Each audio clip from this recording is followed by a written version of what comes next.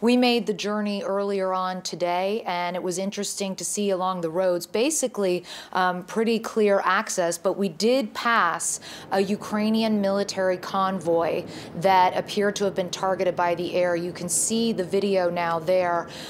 Still smoke billowing. There were firefighters on the scene trying to put out the fires. I think one of the trucks was probably a fuel truck, but the one in front was a multi-rocket launcher.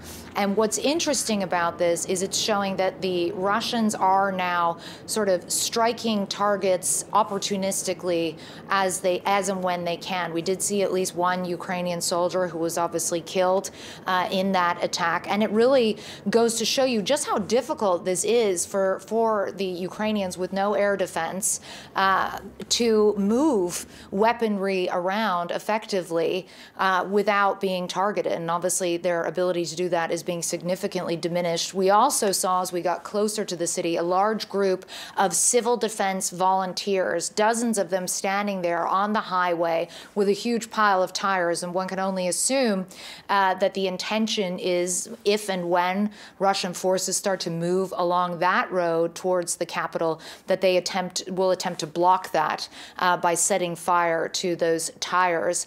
But obviously, burning tires and civil defense volunteers is not really a match for the sophistication of the Russian military.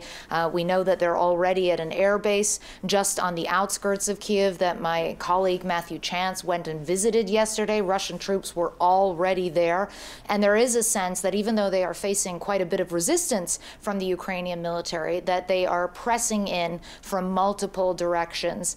Keep in mind, it goes without saying, this is a city of nearly 3 million people, Dana. So obviously, absolutely terrifying for people here as they wait to see what tonight will bring.